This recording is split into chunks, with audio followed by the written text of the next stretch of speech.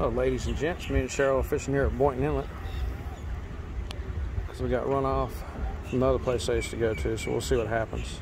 I am catching some bait fish. That's about it. The current is currently high tide. Actually, it's going out now a little bit. This is where Carl goes out on his big boat when he does his charter fishing. I'll be on, do a big video of that on the 12th of September. I don't expect anything out of here because this current is way too strong. And a lot of bait fish, all they do, they steal your shrimp. And if you don't have a small enough hook, you can't use them.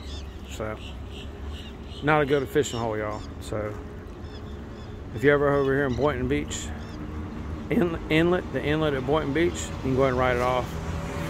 Unless you have that, what they call it, certain type of fish strips you throw out here and you can catch a snook. And tomorrow's snook season. I can't remember the name of that strip. It's a nasty fish. It's a real oily, greasy, bloody fish. We use the strips of it. It's like a mackerel they use out here for the snookums. Nice night. We'll storm off to the west. And so where I'm fishing at now. So this might be the only time I do this here. I've been here another time and didn't have any fortune, so that's about it. It's my little baby sitting down there. And we'll see how it goes.